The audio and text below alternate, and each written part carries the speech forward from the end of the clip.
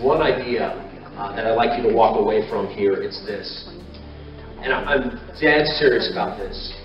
You need to begin to see yourself not as a woodworking firm that happens to work with technology, but you need to begin to see yourself as a technology company that happens to work with wood.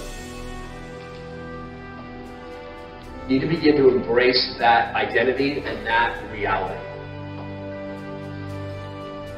I don't want anybody here to get left behind. And my fear in traditional craftsman-type industry such as ours, that technology is a wave that's coming that cannot be avoided. And there's two ways to look at it. You can stiff-arm it and resist it, or you can embrace it. And stiff-arming it and resisting it, my friends, is a terrible idea.